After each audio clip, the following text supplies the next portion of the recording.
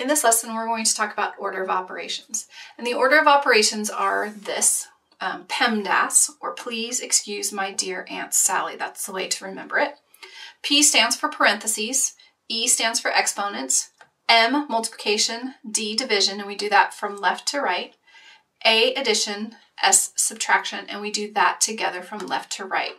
So this is the correct order of operations, and I'm going to show you that if you do it out of order, you get a different answer, and that answer will be wrong. So if we look at 4 times 2 plus 3, let's say that I just want to do 2 plus 3 first, which is 5. So I have 4 times 5. 4 times 5 is 20. Okay, so I did this in the wrong order of operations. I'm going to show you that you'll get a different answer if you use the correct order of operations.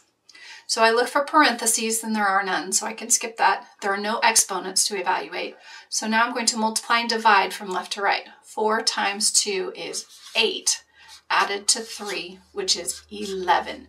11 is the correct answer. This one is wrong because I did the wrong order of operations. This one is correct because I used the order of operations. And that's the end of our lesson on order of operations.